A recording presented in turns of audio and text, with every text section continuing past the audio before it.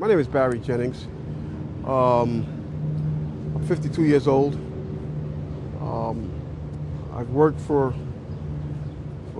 33 years at one location. Basically, that's it. I'm married, father of 4. As I told you guys before, it's very funny. I was on my way to work, and traffic was excellent. I received a call that a small Cessna had hit the World Trade Center, and I was asked to go and man the Office of Emergency Management at the World Trade Center 7 on the 23rd floor. As I arrived there were police all in the lobby. They showed me the way to the elevator. We got up to the 23rd floor. Me and Mr. Hess, who I didn't know was Mr. Hess at the time, we got to the 23rd floor. We couldn't get in. We had to go back down. Then security and police took us to the freight elevators where they took us back up, and we did get in. Upon arriving into the OEM EOC, we noticed that everybody was gone.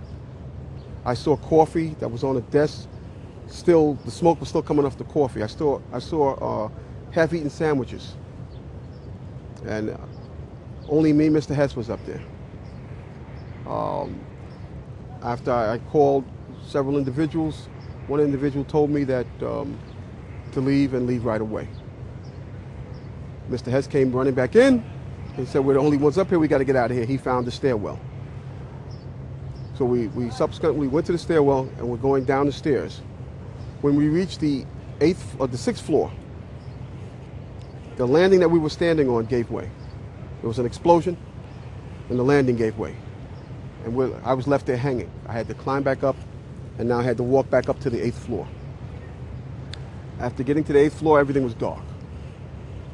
It was dark, and it was very, very hot. Very hot. I asked Mr. Hess to test the phones as I took a fire extinguisher and broke out the windows. The firefighters came. They came to the window, and because I was going to come out on the fire hose. I didn't want to stay there any longer. It was too hot. I was going to come out on the fire hose. They came to the window. They started yelling, "Do not do that. It won't hold you." And then they ran away. See, I didn't know what was going on. That's when the first tower fell. When they started running, the first tower was coming down. I had no way of knowing that. Then I saw them come back. Now I saw them come back with more concern on their faces. And then they ran away again. The second tower fell. So as they turned and ran the second time, the guy said, "Don't worry, we'll be back for you." And they did come back. This time they came back with 10 firefighters.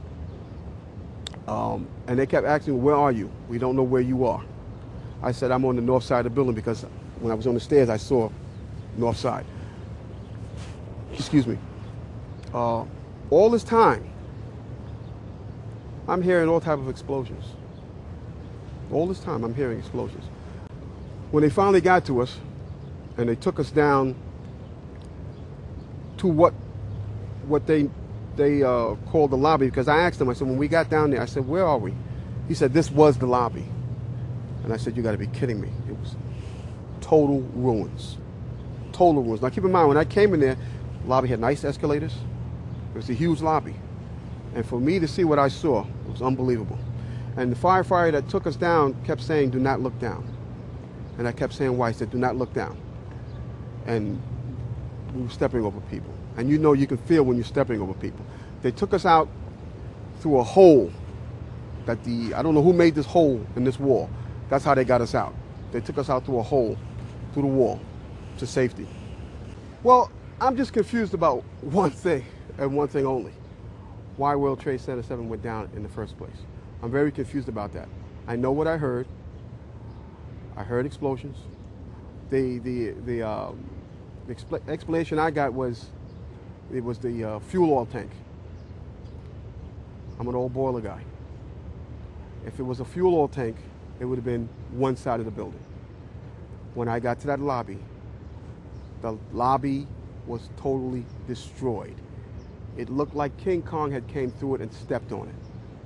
And it was so destroyed I didn't know where I was. And it was so destroyed they had to take me out through a hole in the wall.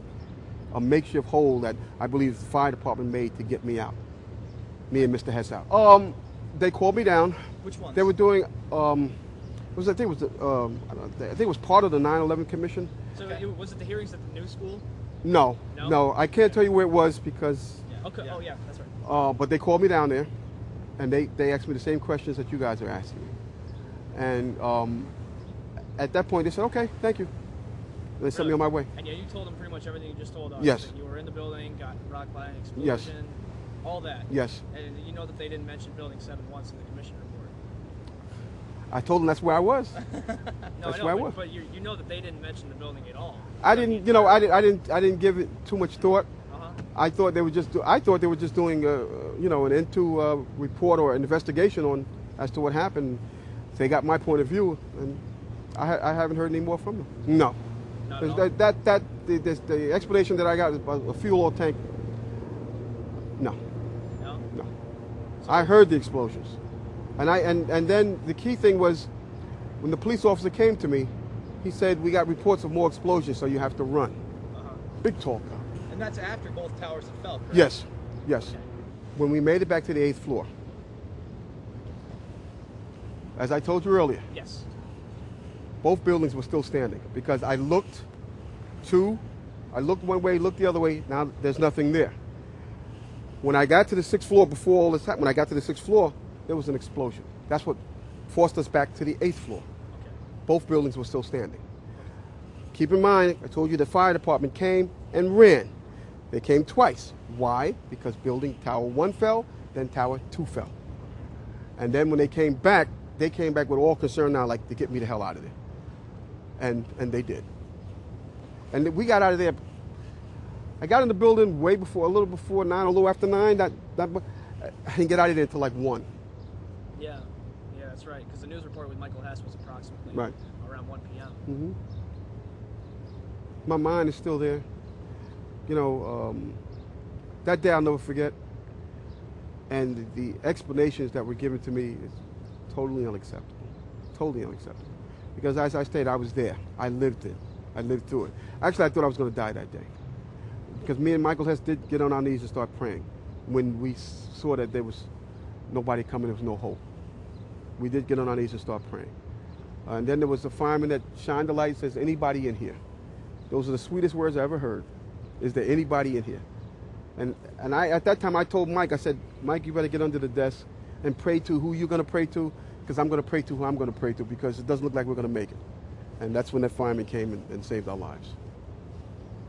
And it wasn't until some years later that I testified in front of them.